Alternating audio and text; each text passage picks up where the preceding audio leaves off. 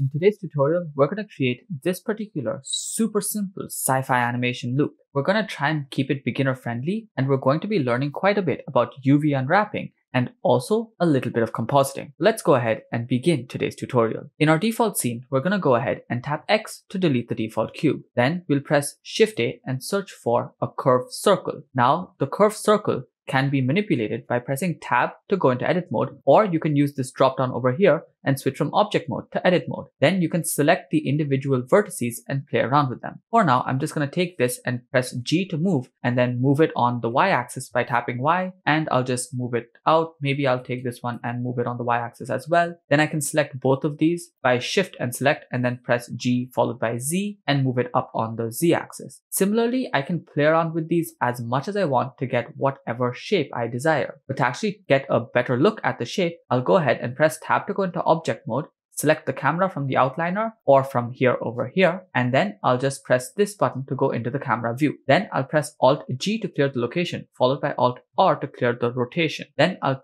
press R followed by X and then 90 to rotate it on the X axis by 90 degrees. Then I'll go ahead and select the Bezier circle once again. And if I just zoom out, I can see that the Bezier circle is all the way out there. So I can either scale the Bezier circle in, or I can take the camera, go down to the camera properties and decrease the focal length down to something like 12 just to give it a much wider field of view. Now, I actually like this wider field of view because the edges of the object are going to be a lot more prominent. So I'm going to keep it like this and then play around with it till I get something that I like. So let's press G, Z to move the entire object a lot lower. Then I'm going to go ahead and select it, go down to the curve properties and increase the resolution all the way to 64. Then I'll go back into edit mode by pressing Tab and selecting this particular vertex and then just rotating it to give it some sort of a unique shape.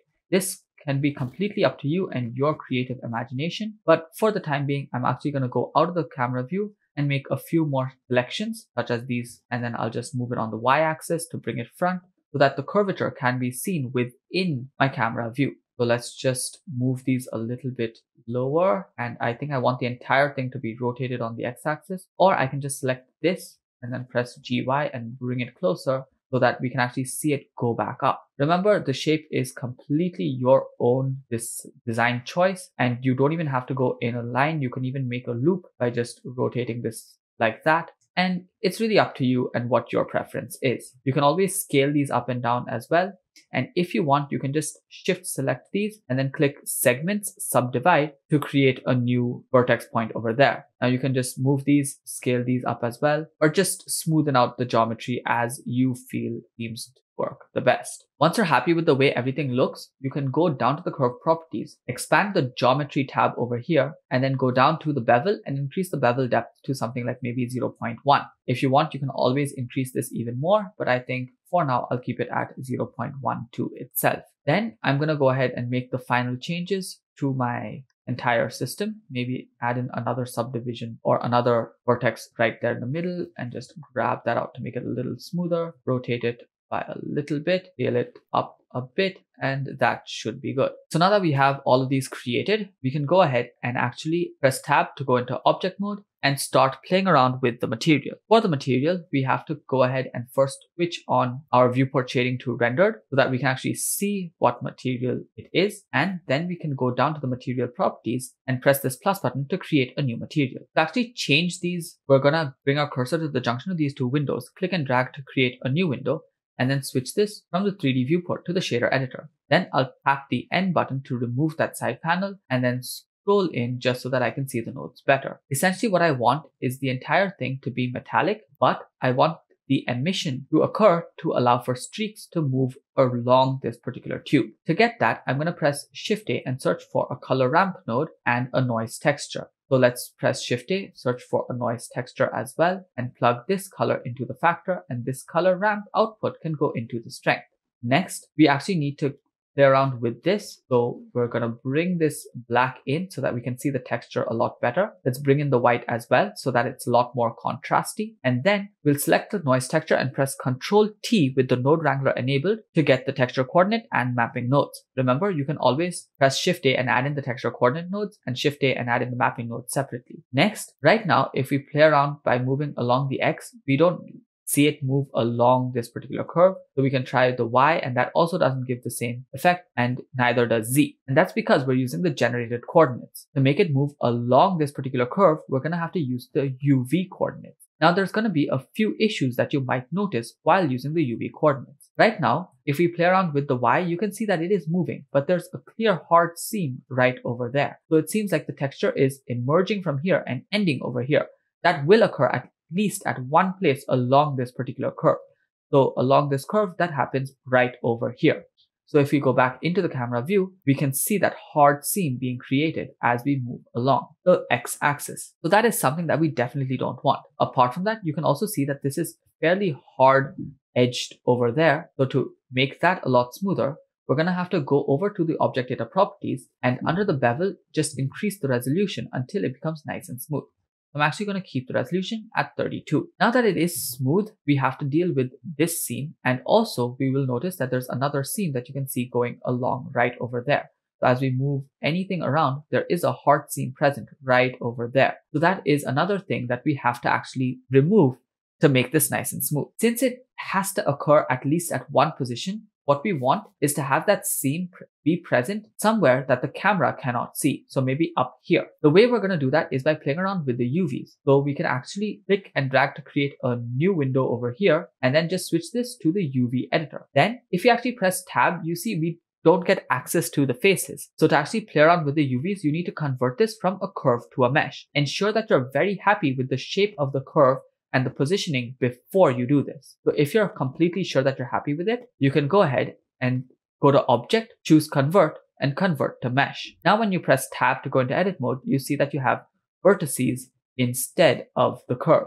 So now we have to actually go ahead and change this. So in order to change this, what we do is we press A to select everything, and you can see the grid present over here. Although the grid is very smooth, you can see that the grid does end in one position and ends over here. Same thing goes over there. This entire grid is actually wrapped around the sphere. So the way we change this is by tapping U and clicking unwrap, and we can unwrap it based on a few different options that we have. However, before we do this, we want to mark where we want the new seams to be. So to mark the new seams, let's go over to our edge selection mode and select an edge loop that's present outside the camera view. So for now, we're going to select this edge loop present up here, and let's just go ahead and press Alt followed by Shift and then select to select an entire edge loop. Now, if you have anything else selected, we don't want those. So let's just reselect by Alt Shift Select. Now let's go over to our camera view and ensure that we cannot actually see what we just selected. And since we can't, that seems like a good edge loop to select. For example, if we had selected maybe Alt Shift Click over here, and we then go into a camera view, we would be able to see that edge seam over here, which is not what we want. So ensure that you keep trying until you get a nice edge loop that we can't really select, or we cannot see through the camera lens. Apart from that, we also need one that goes around the particular torus.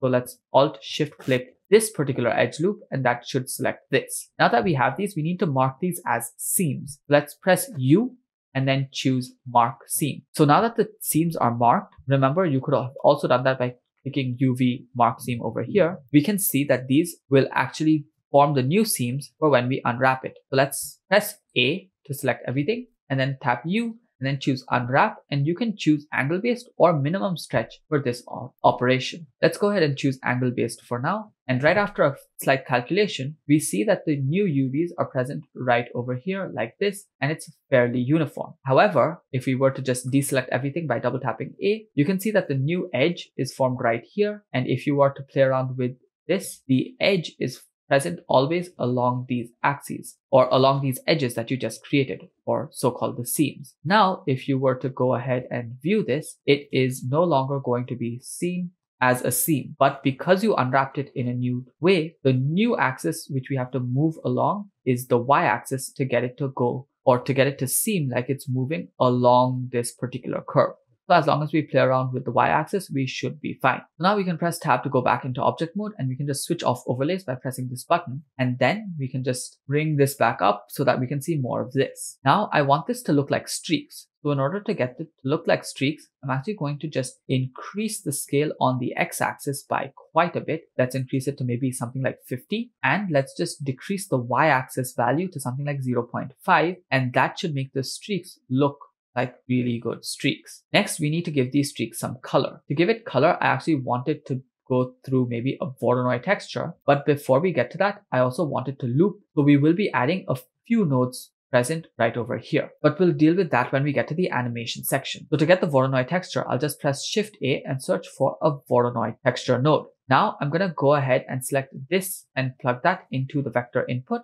And I'm going to take the color output and plug that into a color ramp. So let's press Shift D to create a new color ramp, plug the color into the factor, and then I could just select the color ramp and press the backspace to reset the color ramp. Then I'm just going to press this plus button to create a new top, and then I'll go ahead and select maybe 2 or 3 colors. So maybe I'll go ahead and have a pink color here and an orangish color here. And the reason why I want this to be RGB is because now I can select this middle color ramp and make it a red just like that. We could have gotten a very similar effect by just having 2 stops and changing this from RGB to HSV. However, I feel like the red is not enough in HSV. So I can just go to RGB, add in that new stop, make it red, and I can play around with these to ensure that the red comes towards this side or that side. So I just get a little bit more control. Now let's plug this color into the actual color and see what color we get. Along with that, I also want to change this base color from white to black, and I'm going to select this light and I'm going to go ahead and delete it. Now that I have this, I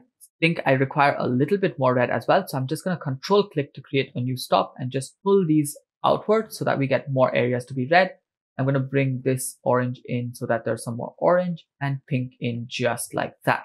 Now that we have that color created, I want this to be a lot brighter. So I'll move the color ramp to the side. I'll press Shift A, search for a math node. I'll switch this over from add to multiply, and I will multiply this by a large value. Let's go with something like 5 or maybe 10. And the brighter you go, the more the bloom effect is going to come in. So in fact, maybe I can just keep it at 15 for now. Now that we have that created, we can go ahead and create the animation. For the animation, I'm going to go over to my output properties. I'll change the resolution to 200 so that it's a 4K animation. I'll change the frame rate to maybe 60 frames per second. And I'll change the end frame to something like 600 so that we get a 10-second long animation. Or maybe we can actually do 1200 so that it's 20 seconds long. Now the output folder, I'm going to save it at whatever folder we saved the blend file by pressing // and I'm going to change the file format to FFmpeg video. The encoding, I'm going to change the container to MPEG-4 with an output quality set to perceptually lossless. Then the next thing that I'm going to have to do is expand this and go over to frame 0 and go over to this particular mapping section and play around with this particular texture. The way I'm going to get this to loop is by changing the texture coordinate itself to go from linear coordinates to circular coordinates so that a movement by 2 pi radians on maybe the y-axis equivalent to 1 full rotation or in the circular coordinate space. If you want to see a little more detail of this, you can check out this video over here, but we'll just make the basic setup because it's really fast in this video once again. In order to get the setup, the first thing that I'm going to do is with the node wrangler enabled, I'll press Shift right click and drag along these 2 lines to create a new node just so that I can move this around and add in single nodes over here, which will act to both this and this over here. So to create the new nodes, the nodes are going to be a separate XYZ followed by a combine XYZ. Let's press Shift A, search for a separate XYZ, and let's press Shift A and search for a combine XYZ. Then let's go ahead and just connect the X to the X, the Y to the Y, and the Z to the Z. This in principle should have absolutely no effect on what it was previously. However, to convert this to circular coordinates, we're going to press Shift A, search for a math node, and change this from add to sine and plug that in right over the X. And then I'll press Shift A and search for another math node, or I can select this and press Shift D to duplicate it, plug that in over here and change this from sine to cosine. Now, if we actually play around with the Y coordinate, it should still seem like it's moving. However, if we were to go to 0 and then go to 2 star pi, we should see that it is the exact same, which means it will be perfectly looping. So on frame 0, I'm going to change the Y value to 0 and I'll just tap I, and then I'll go over all the way to frame 1200 and I'll change this Y value to something like 2 star pi. And remember, if you want it to be twice as fast, you can make it 4 star pi and any even multiple of pi. Then I'll hover over it and tap I, and then I'll select this. I'll go down here and I'll press T linear just so that we get it to go as a smooth loop and not slow down at the beginning, speed up in the middle, and slow down at the end, which would happen with the default Bezier. Now that we have all of that done, we can play around with the backgrounds and things like that. So for the background, I'm going to actually go over to the world properties and change this background color to a much darker color and maybe make it a little bluish, which is complementary to the pinks, or maybe make it reddish as well. It's really up to you. I just don't want it to be pitch black. Similarly, I want the camera to be a little lower. So I'll select the camera, press G, Z after selecting the camera outline. And if you have your overlay switched off, you won't be able to select it in the viewport. So just select it over there. Press G, Z, bring it down by a little bit, and then I'll add in a plane. So I'll press Shift A, search for mesh plane, and I'll press G, Z to bring it down just below the curve. So I'll press S followed by 20 and then just bring it below the curve. So G, Z and bring it down just about there. Remember, if you want, you could always artistically choose to have it go through this particular plane, but all of that is personal preference. Next, to have nice reflections on the plane, I'm going to switch on ray tracing. So I'll go over to the render properties and switch on ray tracing over there. Now you can see how this actually affects the light on the floor. I want the floor to be a lot more reflective. So I'll press this new button to create a new material. And if you can't actually see the nodes, you can just click view frame selected or frame all or the period on your numpad. Then I'm going to increase the metallicness so that we get much better reflection, and the roughness could be kept at any arbitrary value. So something like that might seem nice. You might want exact reflections. Just a little bit of roughness generally adds some realism. Or if you just want the light to spread, you can increase the roughness quite a bit. However, I like it a lot more with some texture. So I'm going to press Shift A and search for a noise texture, and I'll plug that color into the roughness. To get more control, I'll press Shift A and search for a color ramp node, and I'll plug that in right over there. Then I'll bring this in and this in, and I'm just going to increase the scale until we actually see the texture. Similarly, I'm going to increase the detail and just play around with the roughness until I get something that I like. And to be fair, I want it to be a lot more reflective, so let's bring it to something like that. Then I don't want it to be completely reflective, so I'm just going to change the black to a value of maybe something like 0.15, and I'll change this white to a value of maybe something like 0.8 so that it's not completely non-reflective. Now that looks good for me. Similarly, I could always add in some more textures like the Voronoi texture, just plug the color into the vector and things like that to get various different variations. You could always play around with color. You could maybe use the distance, play around with the scale. All of these will result in different types of textures on the floor. Similarly, you don't have to have the Voronoi before. You could have the Voronoi texture after. Ensure that you play around with the scales accordingly just to get different looks. Maybe have the distance go into the color ramp and play around with it till you're happy. For now, I'll just Control X to, for now, I'll just Shift Delete. For now, I'm just going to delete this and use the noise texture itself for this render. The next thing that I want is a nice bloom effect, which we'll add in with compositing. For that, I'll go over from the shader editor to the compositor, and then I'll check this button that says use nodes. Then I'll press Shift A and search for a glare node, which I'm going to then change from streaks to bloom. And to actually see what's happening, I'm going to actually go over to this particular render section and expand this and choose compositor to be enabled in the camera view as well. Similarly, I'll go to my camera, go down to the camera properties, expand the viewport display and increase passpower 2 all the way to 1 so that I do not see anything outside my camera view. Now the bloom effect seems a lot too strong, so I'm just going to reduce this mix all the way down to something like minus 0.85. Once I'm happy with the way everything looks, I can just play along with the animation once or twice to see that everything does look good in fact. And then I'm going to go over to the last thing, which is under my camera properties. I'm going to switch on depth of field. I'll expand this, reduce the f-stop all the way to 0 to enhance the effect quite a bit. And then I'll play around with the focus distance until I just get that last little area to be in focus. So I think something like that is what I'm looking for. Once I'm happy with the way everything looks, I can go ahead and press render animation. I hope this tutorial taught you something about compositing, UV maps, and how you can go ahead and change the seams for different textures. Along with that, maybe you learned how to loop textures, but if you want to learn how to loop textures even better or create a custom looping node as well, you can check out this video over here. In fact, I will be creating one where we learn how to loop it in the geometry nodes as well with a lot more functionality, which will deal with in a future video. So until those videos come out, thank you so much for watching, keep creating, and don't forget to stay creative.